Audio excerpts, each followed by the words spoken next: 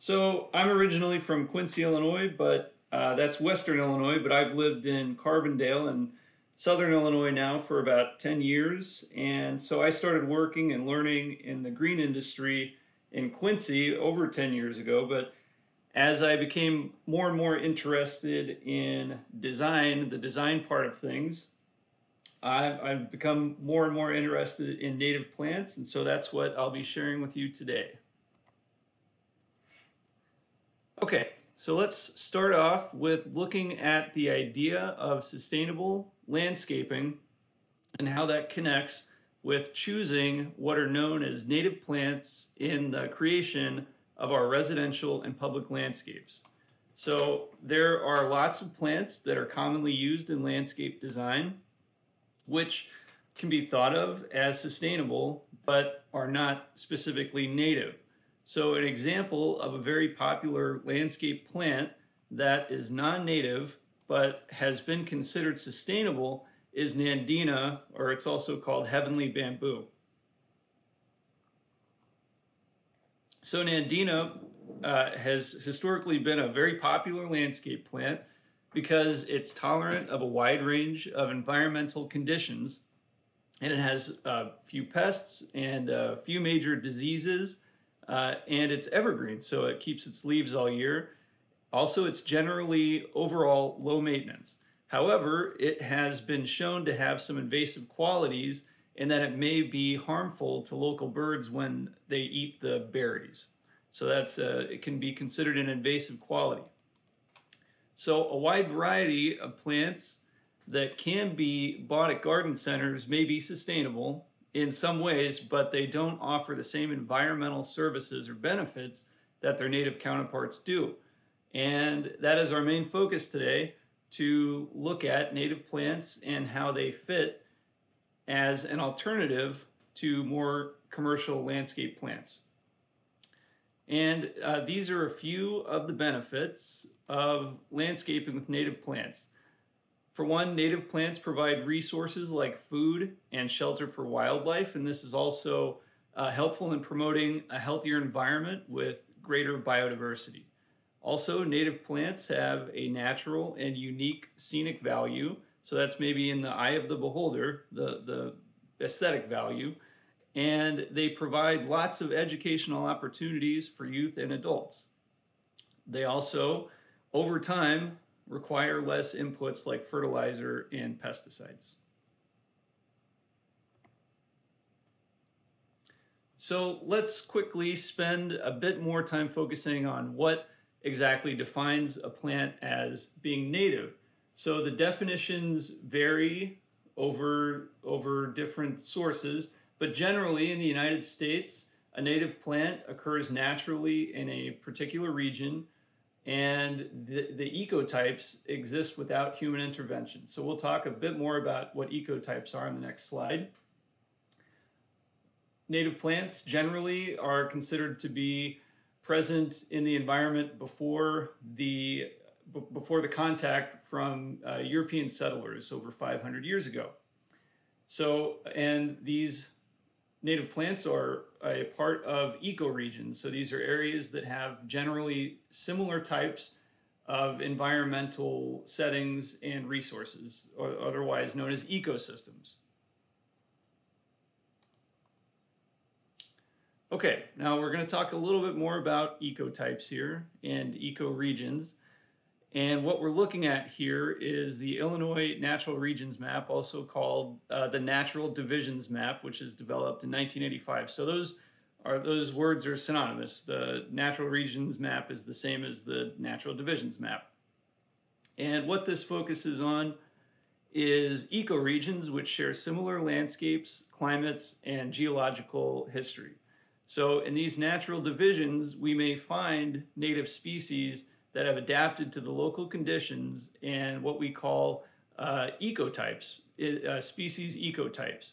And we call these adapted species of a specific race. So any given native species that's considered native to the wider region of Illinois, for example, may have a specific ecotype that arises within one of these ecoregions, within one of these smaller special environments. So in southern Illinois, I think you can see my cursor down here. So in southern Illinois in Jackson County, we're at the confluence of up to 5 different ecoregions, and so we have a lot of diversity here. So we're very lucky in that respect. But then we have these wide ranges of other ecoregions and natural divisions within the area. So this is a really interesting look at all of the unique environments we have where these native plants exist.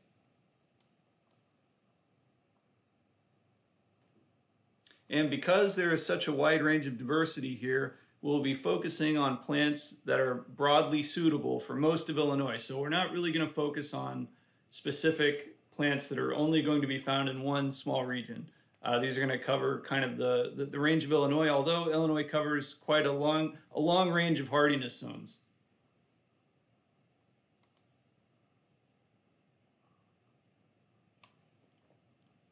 So we're looking at the difference between ecological restoration versus natural landscaping. And ecological restoration is going to involve a bit of a different approach. It's going to look a little bit different. It's developing landscapes that are going to be more about restoring a natural ecosystem as opposed to natural landscaping. In ecological restoration, we're really attempting to mimic or recreate a natural ecosystem for the benefit of wildlife with less influence by humans. On the other hand, natural landscaping is using some of those ideas but adapting them for a landscape that features access and recreation for people as a major goal of that landscape.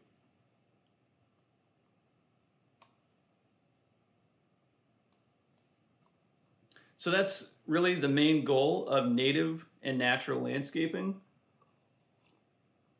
to try to reintroduce the plants that are better suited to our natural environment and thereby creating a more sustainable landscape, an overall more sustainable landscape. And here we see a map of Illinois, and just at a glance, we can see how much of the native landscape we've lost to development over the last century and a half.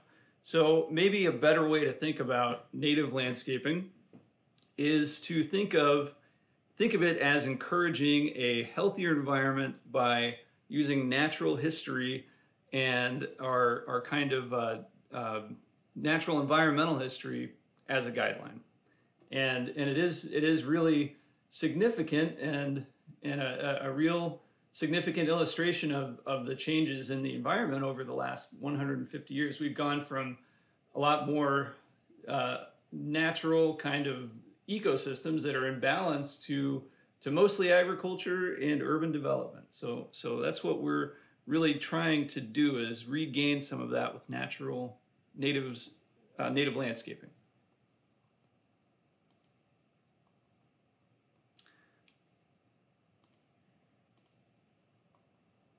And first we need to take a bit of inventory. That's really the first step with any new landscape project. So with inventory, we're taking a look at what our environmental conditions are, mainly. And that starts with what our USDA hardiness zone is. So in Illinois, we go from 5 down to 7 at the very bottom. So knowing generally where our USDA hardiness zones are. And also, what kind of garden are we desiring? Or is it more of a wild woodland kind of garden, or are we wanting something with a little bit more control and a little bit more intentional kind of design to it? And natives can work in both of those. Also, what are the soil conditions? That's going to be really important. How much maintenance are we willing to commit to, or how much maintenance do we really have time to handle? So that's important to understand. And we also really need to know how much space we have for these types of species. And from there, we can start to kind of pick out what our favorites might be and what might be most successful for our needs.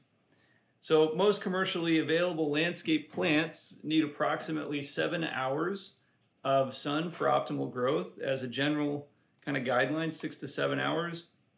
However, Many native plants are shade tolerant to some extent, and quite a few prefer shade and lend themselves to these common conditions that we find in the landscape.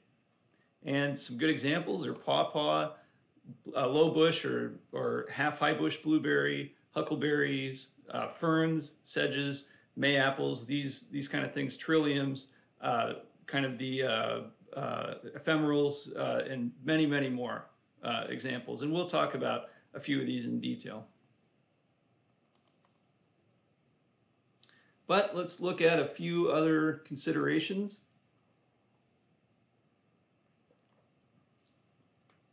These are a few more factors that we should consider when looking at plants for a specific area in our landscape. So even within one homeowner's residential landscape, there may be several pockets of different conditions and microenvironments. So a lot of these species need to be allowed to grow to their natural shape. So we should be thinking about pruning to their natural shape as opposed to pruning them to the shape we would want them to be. They don't do as well. They're going to be stressed and under difficult conditions if we're pruning them too hard in many cases. So planting for full size is important. And as we look at this photo, we can see that in a kind of a more woodsy native understory, it can become very dense. So plants can be quite aggressive, even native plants. They can become quite competitive and may need occasional cutting back or splitting up. And some other considerations are root depth. Native plants tend to have pretty extensive deep roots. So if there's an issue with our residents or some kind of obstruction where deep roots wouldn't be good, then we need to be aware of that. And if these plants are going to be exposed to any kind of de-icing or other chemicals, they can be more sensitive to those types of exposure. So being aware of that and taking that under account is also important. Okay, so considering one of the most noticeable and important factors of a landscape is that the aesthetic or visual impact is going to be the first thing we notice. It's the first thing we see.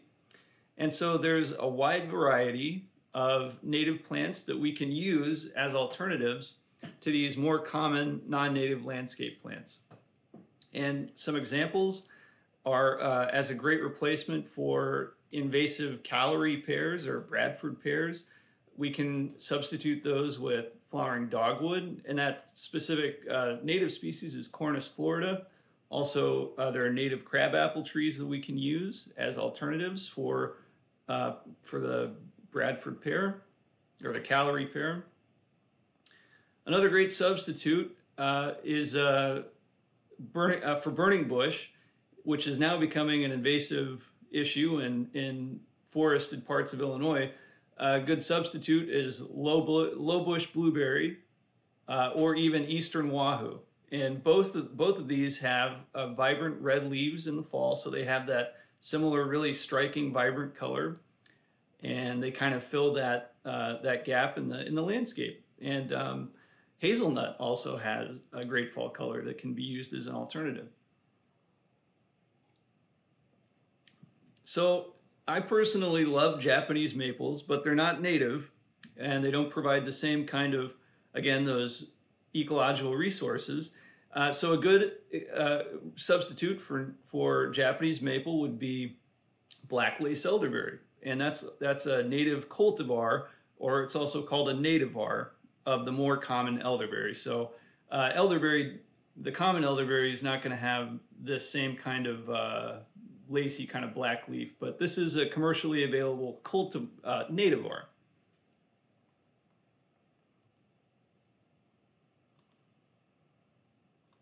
So those were just a few examples of woody perennials, but there's also a ton of diversity in the forbs category.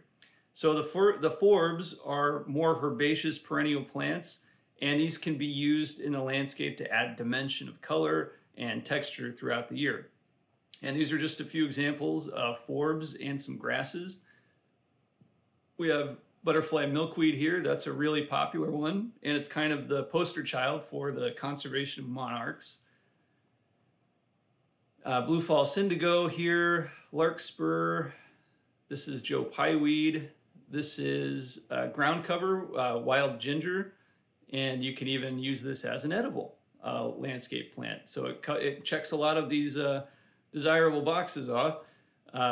Phlox, the prairie blazing star. Then we have switchgrass, sedges here, big blue stem, Indian grass, and prairie dropseed. So these are just a quick handful, but there are so many more.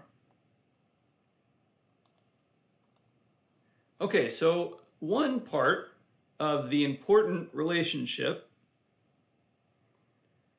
between native plants and the environment is the strong symbiotic relationship that native plants share with soil microbes.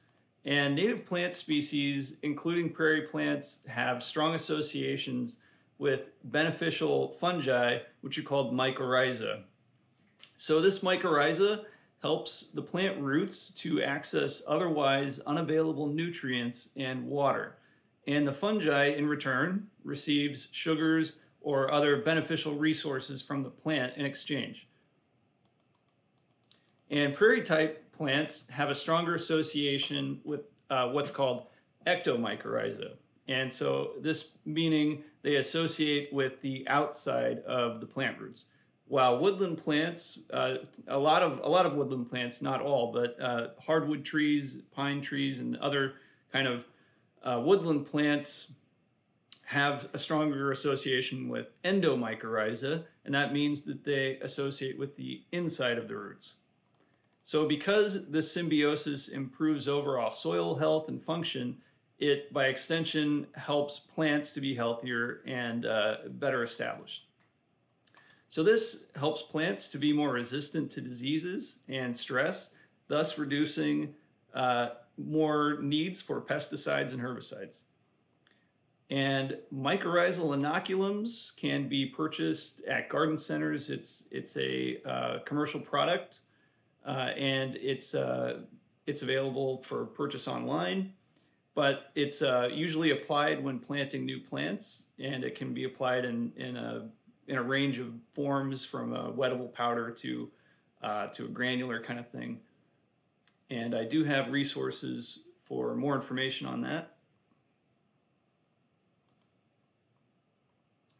Okay, and talking a little bit more about the extensive root structures of native plants, this image is a really great way to visualize how native plants are adapted to local climate and soil conditions.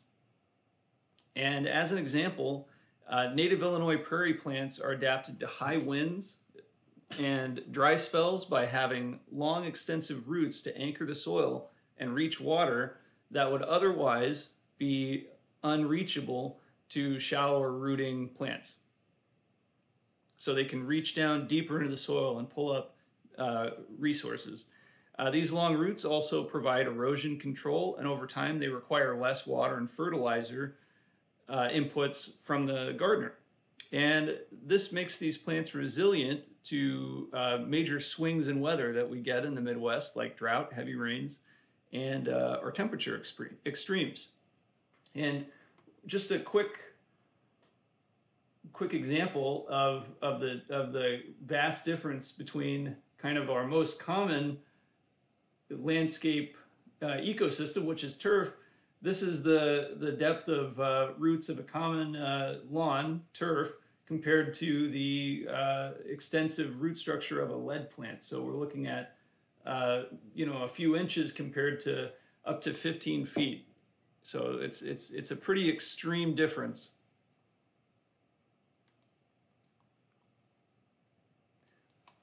Okay, and so here we have some examples of ecosystems that we can try to mimic or recreate in the residential or even in a public landscape. So if it's safe right now for you to take a walk in the woods or a state park, wherever you are, that's a great way to get some ideas and inspiration for how to approach and how to start designing your landscape with natural elements. So first we need to take some inventory again of the site where we are wanting to create a new landscape or modify a landscape. And we need to look at conditions like shade and water and soil. So if it's in an area like a pond or near water source, we're going to be looking at more of a lakeshore environment. So perhaps that's it's near our lake or pond. And so there are lots of native plant species that are going to be adapted to being able to spend longer times in water or spending most of the time in water.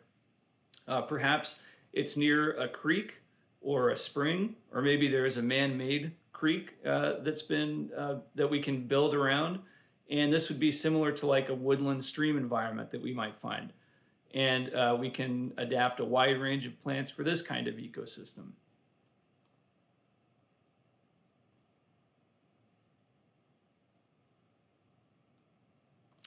So on the other hand, for drier areas, we would be looking at creating a dry kind of prairie, or what we call like a mesic prairie landscape. And mesic just means it gets a moderate amount of water, not a lot.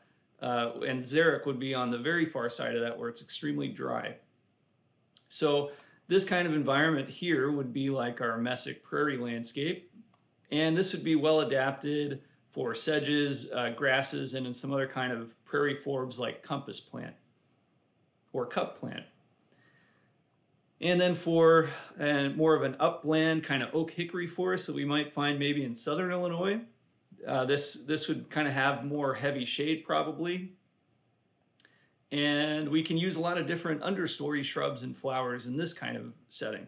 And maybe we could have a mix of these different environments depending on what's around in our environment. So, and depending on conditions. So what we're looking at is kind of mimicking or kind of reinventing the natural ecosystems that we find.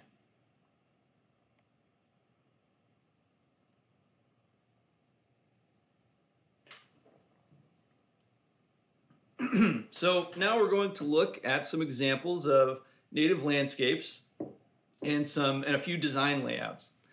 And here are some examples of a native full sun prairie at the Chicago Botanic Garden. And this is a really great part of the Chicago Botanic Garden where it's an all natives kind of environment. And it goes from full sun to shade to the kind of wet riparian that we looked at. And so notice here the use of hardscapes as well as the mixtures of plants here, how they're massed together. So the mix of textures, heights, and colors of the plants. So it's kind of a really interesting composition. And the hardscape as well, they've made an intentional use of natural materials. And I tend to think natural materials lend themselves to native plants, kind of with that sort of natural material and natural look. So we're using wood, brick, these kind of materials.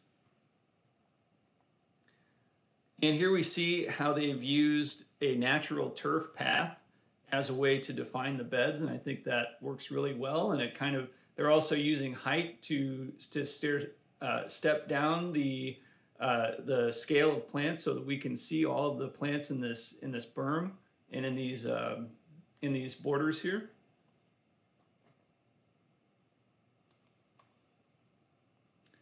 Okay, so this is an example of a specialized type of garden system called a rain garden. And the main purpose of a rain garden is to catch and recycle stormwater runoff, and they often include native plants in the design. A majority are going to be using native plants. And native plants are ideal for rain gardens because of their tolerance to water and drought stress, as we saw earlier, and as are going to be most present in rain gardens. And so this is an example of a full sun rain garden with a mix of forbs and grasses, and a sedge, I think, is in there. And just a quick note, these plants don't necessarily have to be used in a rain garden. These are just some examples of how to use native plants that can be combined in similar conditions. So we see the big blue stem that we mentioned, milkweed, we've got sedge here, prairie blazing star. And so that's a look at a full sun rain garden. This is another example of a plant list developed for a full sun rain garden that I helped design and install in Jackson County last year. So these plants were used in a bioretention or rain garden. And again, pretty similar mix here. So this was for a rain garden that was in a pretty wet area. So in the very bottom of it, we are in the wetter parts of this rain garden, the parts that stay the most wet, we're using a lot of sedge. So sedge are really well adapted to wet, tough conditions. But we also have things for color and other interest, blue flag iris, swamp rose mallow. So that's just a plant list there for an example. This is yet another good example from Purdue University, and this is for a shady rain garden, so something that might be a little bit heavier shade instead of complete full sun. And so the shape of this bean shape is really arbitrary. It doesn't necessarily have to be in that shape. This is just a layout. So notice the massings of ferns, columbine, and other flowering forbs in here like wild geranium. So we're using massings of texture and color throughout this design to add, to provide a good mix of foliage, texture, and bloom over the growing season.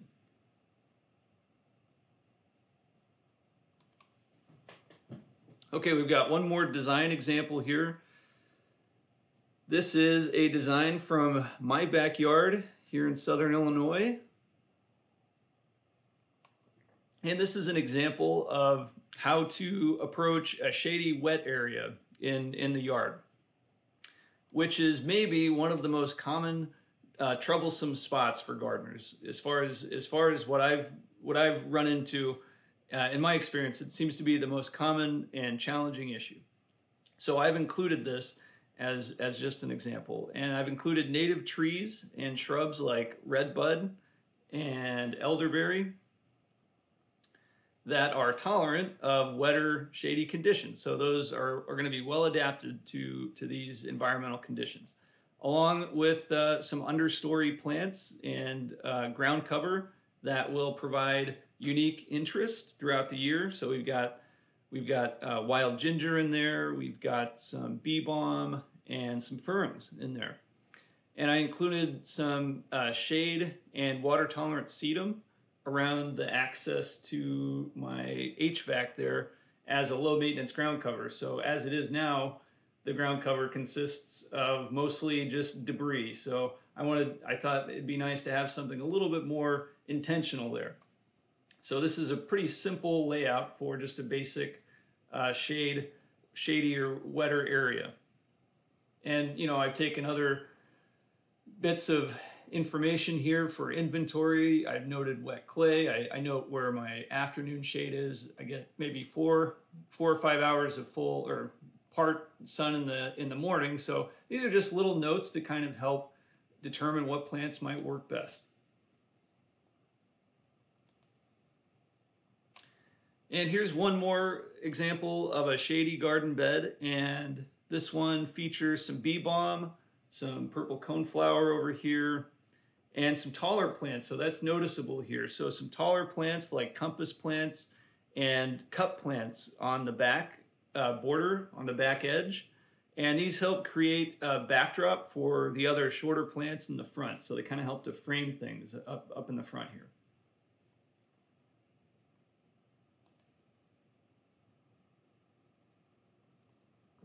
Okay, so for these remaining slides, we're going to look at some great examples of shrubs and trees that are suitable for most of Illinois, natives for most of Illinois. And these plants are tolerant of a wide range of conditions, but tend to tolerate low fertility, wet conditions, and shadier conditions. And so another just point to remember is that these species can become quite large. So giving enough space is important, and pruning to shape, planning to prune to shape is important. So here we've got American elderberry, and this is a really versatile perennial native. It's full sun to part shade, gets up to maximum 12 by 12 foot spread, and again tolerates tough conditions, can be used in wetter areas. And it has these clusters of white flowers in late June, July. And then later in the year, we get these black elderberry clusters. So elderberries are medicinal. They can be used in jams, juices, all kinds of edible applications. Great for attracting pollinators, and has kind of a unique foliage. So, and this is going to be common for a lot of these shrubs. Is great for naturalized areas, shrub borders, screens. If you're wanting to create a living screen, great for like the back part of a bed or a border, and good for along streams and low spots. Okay, so we've got here downy serviceberry, and this one is going to be the most well adapted for conditions across Illinois. There are a few other native serviceberry species, but this one in particular is going to be pretty much a good general use for the state. A perennial native, and it's got more of an upright, more of an upright shape. So 12 feet tall up to 6 feet wide. A really nice low maintenance shrub. It can even almost be considered a small tree in some ways, but it's got white flower clusters in April that give way to blueberries in June. And these kind of look like dark, almost like small blueberries. And they are not, this particular serviceberry is very attractive to birds, but to humans, the berry is more or less tasteless. Now, there are some serviceberries like Saskatoon that have a flavorful berry. This one, though, not so much. Again, kind of the same uses as the elderberry.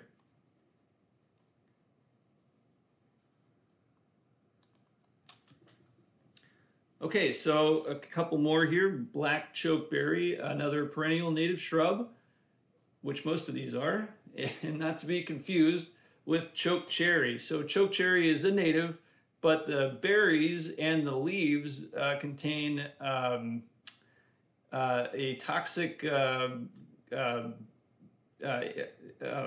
arsenic. Arsenic is the toxin in there, so you want to avoid those. And these are adapted to full sun to part shade, anywhere between 3 by 6 spread and height. Very low maintenance, again, good for wet areas. Another one with white flowers in May. And then we get these nice clusters of berries in late summer to autumn, these kind of dark clusters of berries. And they are edible, although they're very astringent, so they're going to have a very off-putting flavor, a very striking flavor if eaten raw. So they're going to be kind of something that we're going to want to maybe juice or turn into a jam or process in some way. This has good fall color, is very attractive to pollinators, and is great for beds, accents, good for shade areas. And now looking at one of my favorites, the low bush or half high bush blueberry. So these are blueberries that don't get too large, and they can handle shade. So they can handle part shade. And the one special kind of need is they need a bit more acidity. So if they're maybe in an area around some other evergreens, or maybe your azaleas or rhododendrons, things like this that can also benefit from a bit more acidity, this might be a good spot for them. They have the white flowers in May, and then we get, starting in June here, which I'm looking forward to, we start to get our blueberries, and they ripen quickly. So this is something we're going to be picking every day. But again, they also have that great fall color. So they offer a lot throughout the year. Very attractive to most animals. And of course, the berries are edible. So again, good for kind of woodland gardens and borders, or just as accent pieces even. And They can do part shade. Probably they'll grow, but you won't get too much fruit if it doesn't have maybe 4 to 5 hours of some at least dappled sun to get some fruit off of those.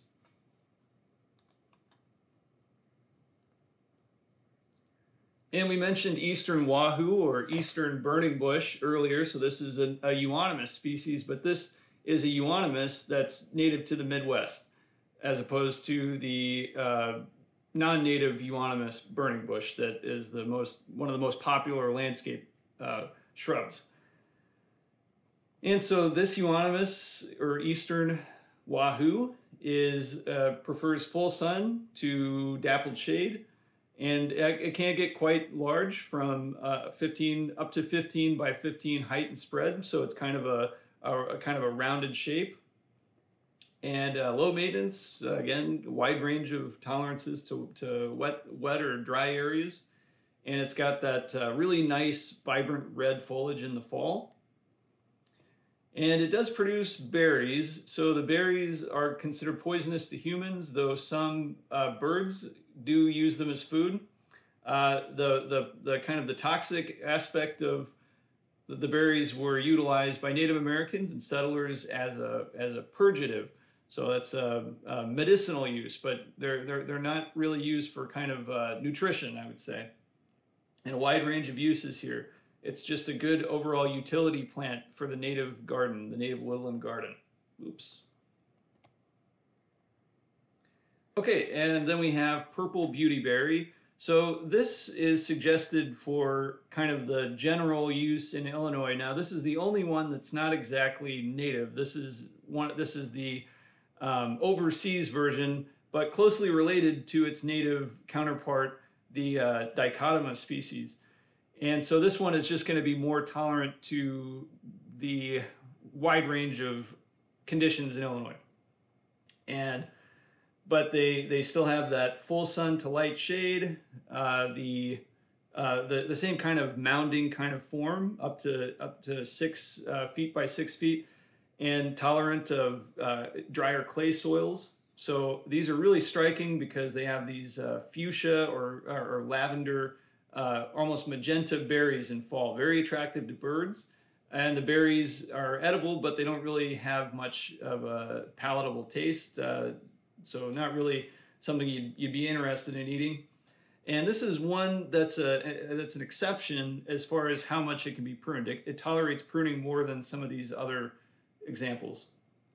And lots of great uses here for massings, great for massings and woodland gardens.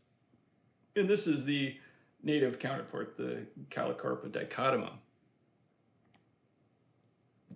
And I think these are the last examples of shrubs or small trees. And this is farkleberry, also known as sparkleberry. And I've also heard it called huckleberry, but huckleberry trees are different. So I don't think that that's accurate. I think more accurately, the common name would be farkleberry or sparkleberry. And these are native to Giant City State Park. So we have these in the understory in Giant City, and they stay smaller in that area. They also grow off of cliffs, off of like cliff faces. So they're extremely adaptable to a wide range of environments, but they can get quite large. They have fragrant white flowers, and the berries are very attractive to birds and other animals. However, they're considered inedible to humans, and they're persistent. So one way to identify them in the winter is if you see these little black berries, it could be a farkleberry. And American hazelnut, this is another one that's at least common in woods in southern Illinois. And it's a deciduous shrub, or even up to a small tree if it gets enough light, and can get up to 16 feet tall. And it has these defining catkins here, these noticeable catkins in the spring. And then, of course, we get the edible hazelnuts that mature in July or August. And this is another one with good fall color and a lot of good uses for the woodland kind of landscape, and even upland and prairie landscapes. And then I have just two examples of trees here. So these are two of my favorite native trees. And so this is American persimmon, and it's a native of Illinois, and it's adapted to most of Illinois. So it can get up to 60 feet tall and 30-foot spread, so it can become quite a large tree. It's very low maintenance, and it's tolerant of a wide range of difficult conditions. So low maintenance. And it's got fragrant white to greenish flowers that bloom in late spring, but the real kind of main feature is in the fall we get the reddish purple fruit, and those may persist on the tree into winter. So those have such a narrow window of edible value, and the I think the kind of common wisdom with these is that they're not edible until you get your first hard frost. And I found that out the hard way by eating an unripe persimmon, which is quite an experience. I wouldn't recommend it. And so these are large ornamental landscape trees, and they're a good focal point. They could be a good replacement even for a maple or some other kind of shade tree like that. And then, oops, last one here is pawpaw. And so the pawpaw tree is a native and very easy to grow, but it does create groves because it spreads through rhizomes and creates thickets. Well, it's runners. It spreads through runners, and it's got dark purple flowers in May, and so the pollinators that it attracts is very unique. It attracts flies because the flowers have kind of a unique odor to them. So they use a different sort of pollination, and they produce oblong brown fruit that kind of vaguely resemble kiwis, I think, and those ripen in October. And so the flavor, I've managed to find a couple ripe ones, and the flavor is really unique, and they have these big black seeds that you have to work around, but the flavor is kind of almost like a mango or banana. It's hard to describe. And they do create groves through rhizomes. So managing these might be cutting them back, and or if you'd like to let them turn into a grove, that's also a way to use these. And they're shade tolerant, very shade tolerant as well. Okay, so some concluding thoughts about design considerations. Location and enough space is super important for the success of some of these plants. And making sure your neighborhoods or HOAs don't have restrictions for kind of more wild looking or certain types of landscapes. Most of the time it shouldn't be an issue if it's somewhat managed, if it's not turning into the wild kind of jungle look.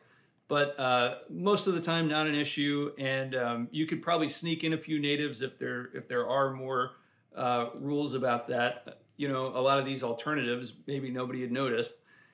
So again, look to the natural environment for inspiration, and use plants suited to your site's conditions. That's important. Also, make sure that new plants are close to a water source or have access to water. While many native plants will require less water over time, they still do have what's called an establishment period, and that's anywhere from 1 to 2 years. Where they're still going to require supplemental watering in the warmer parts of the month. So the general guideline is 1 inch to 1.5 inches a week, at least in the first year. Maybe in the second year, if it's a forb, it may not need quite as much. Maybe every couple of weeks, you just need to do a really deep watering. So natives prefer infrequent deep watering instead of more frequent light watering. And a great way to do this is to have a soaker hose on a timer that you can set up to where it runs once a week in the hottest parts of the summer for maybe 15, 30 minutes. You know, have a soaker hose set up, and that would be a great option for watering, and easy way to do it. And then just kind of start out small and go from there, and kind of learn as you go. So I think maybe with natives, it's one of these things to maybe experiment. Try a native garden here, see what works, and then kind of learn and grow as you go, I guess. So got a few more resources here. Here are some sources for obtaining native plants. And I've also put a link in here for a great resource from the Missouri Botanical Garden. And this looks in detail at handling common challenges for spots in the garden like shade and heavy clay. And this is a list of links to resources and books that I use frequently for my research. I really like Illinois Wildflowers by Donald Kurz, and I also like Native Plants for the Home Landscape for the Upper Midwest. And these will be available for you to view on YouTube once this is posted, so you will be able to see all these links again.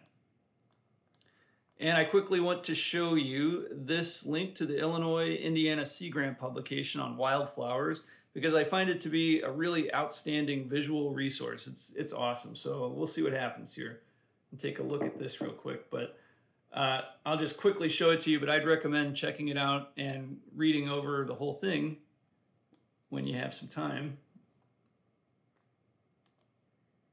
So this is just a PDF of this. And this is a guide to Illinois native plants.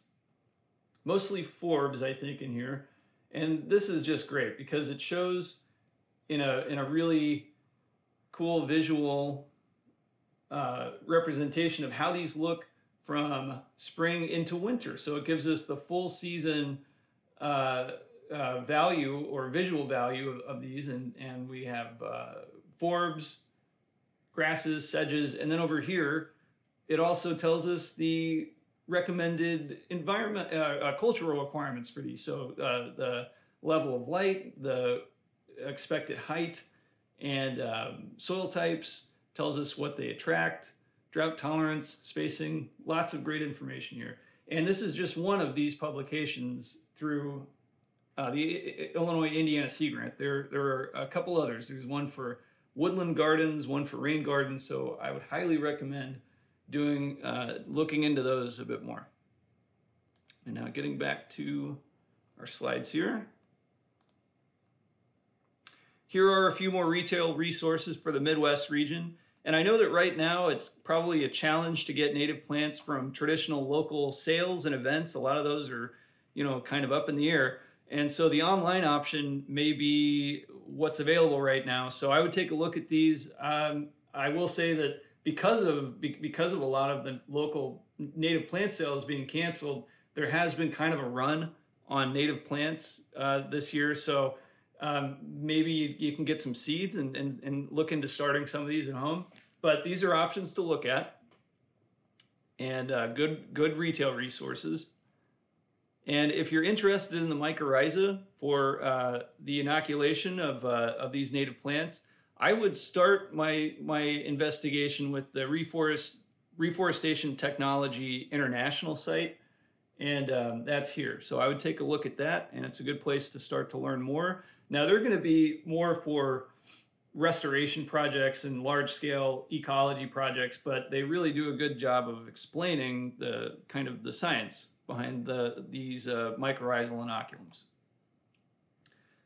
Here's my contact info if you have further questions after this.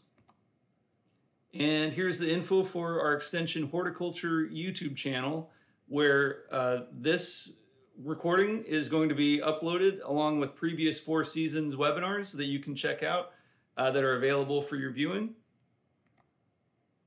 And I just want to say thank you for joining us today. So this one last bit of info here, this is a QR code for you to be able to access a brief evaluation and give us feedback if you'd like.